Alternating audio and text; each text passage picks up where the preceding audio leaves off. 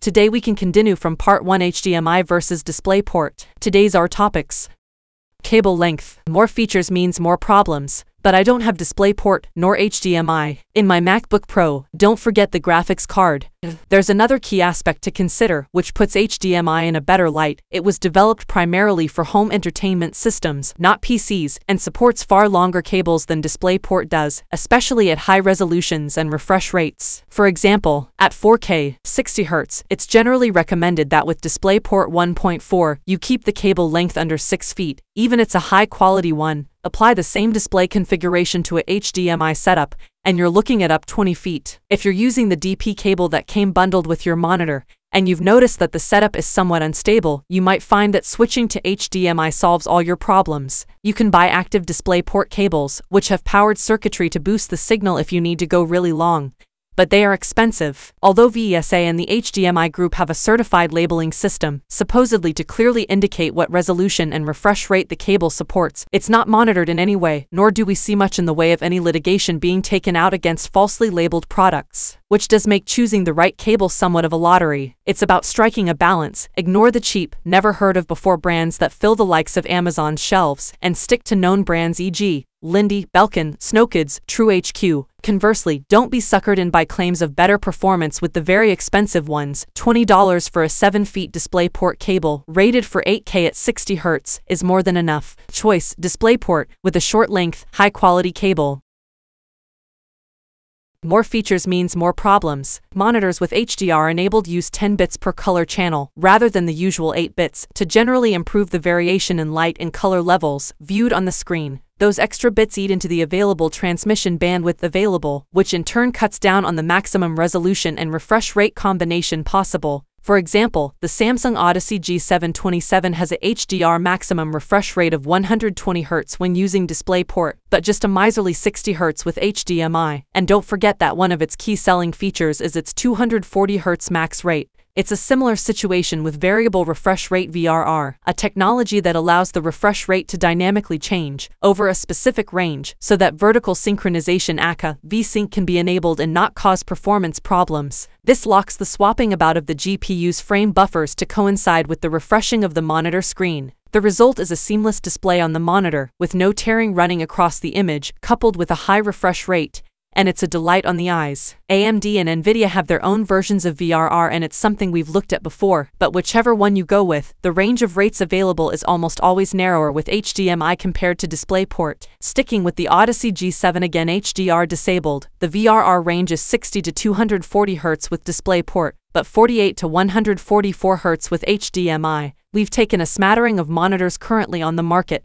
and you can see how the two display connection system handle the use of HDR or VRR. Take a look at the 3 4K monitors shown above, and it's clear that using HDMI 2.1 alone doesn't always guarantee that you'll be able to max out all of the features, resolution, and refresh rate. It's fair to say that some manufacturers are somewhat coy when it comes to being upfront about what their products are actually capable of. DisplayDR 400 and 600 aren't really worth the cost in refresh rate, or even using for that matter, but VRR definitely is. It nearly always works at rates lower than the minimum specified, and even if your PC can't render graphics fast enough to match the highest refresh rate, the use of FreeSync or G-Sync will ensure that the monitor displays consistently smooth images. Choice: DisplayPort, easily. But I don't have DisplayPort nor HDMI. You may be reading this on a computer that doesn't have any obvious DisplayPort or HDMI ports. For example, Apple's latest MacBook Air sports a single Thunderbolt 3 and 2 USB-C ports. Thunderbolt actually combines a PCI Express and DisplayPort interface in one, with the latter offering up to 40 Gbps of transmission bandwidth.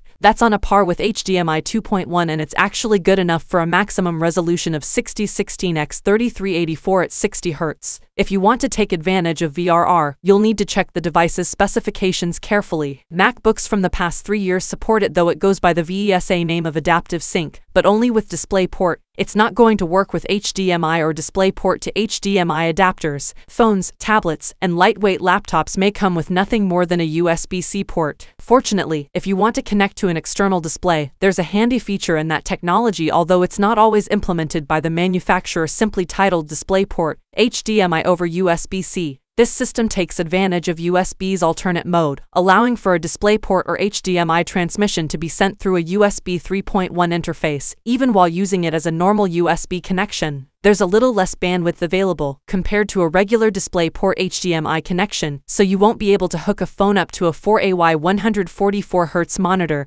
and run it at maximum settings, but it will be fine for 4AY 60Hz or 1440p 120Hz. Choice tie, although it should be DisplayPort if you're using Apple products.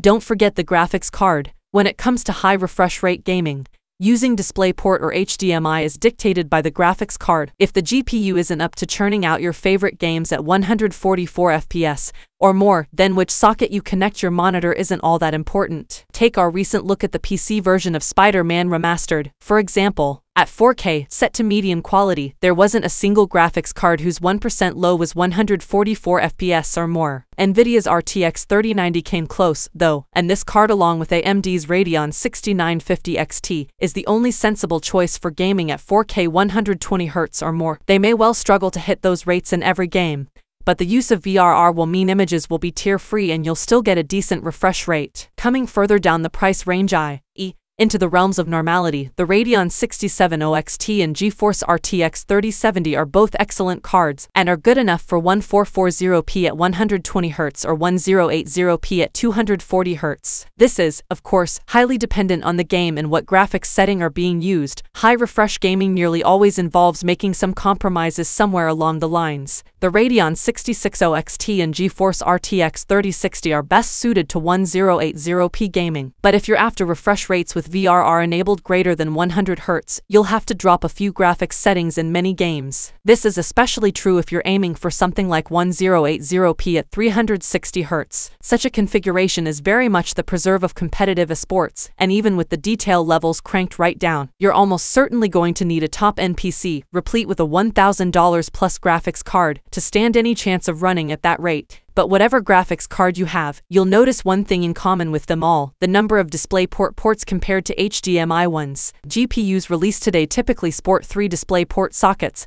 and just the one HDMI. But why? Remember that HDMI had a slow adoption in the world of PCs, and by the time the likes of VGA and DVI were being replaced, DisplayPort was available and was far superior to HDMI. Today, the latter is still seen as the preserve of televisions and consoles, hence why GPU vendors still prefer to load up their models with multiple DP ports, which is perfect if you want to set up a multiple monitor, high refresh rate gaming system for flight or motorsport sims, for example. But do note that the display engine of the GPU can only output so many pixels per second, and NVIDIA GeForce RTX 3090 supports a maximum resolution of 7680x 4320 to 33M pixels HDR at 60Hz. All those pixels can be sent to a single monitor, or distributed across multiple ones, so you could easily have 3 1440p monitors running at 120Hz, with the aforementioned graphics card assuming the game can cope with that resolution. The monitors themselves could be attached to individual DP sockets or, using DisplayPort's daisy chaining feature, hooked up to just the one port and then again to each monitor in the chain. NVIDIA's card only support a maximum of 4 monitors, though, unlike AMD's which support up to 6. Unfortunately, HDMI doesn't have a daisy chain feature, and with most cards only having 1 or 2 HDMI sockets at best, DisplayPort is the clear choice for multi-monitor gaming. Choice for sheer number of outputs, DisplayPort. Closing words. It shouldn't have come as a surprise that DisplayPort was the best choice for high refresh rate gaming, or for that matter, PCs in general. The latest revision of HDMI is very good, but it's somewhat of a jack of all trades, providing support for TVs, consoles, media players, as well as computers, but that breadth of usability curtails its outright performance in comparison to DisplayPort, and the latter provides the best support for high resolutions, high refresh rates, and other gaming features. We'll close this overview of DisplayPort versus HDMI for high refresh rate gaming with a simple 3-word chant: cables, cables, cables. Don't go cheap and use whatever's rattling around in the box, as you may find your cherished gaming machine isn't quite as stable as it could be. Use one from a known brand and follow the labels. Pick the right one for your exact needs.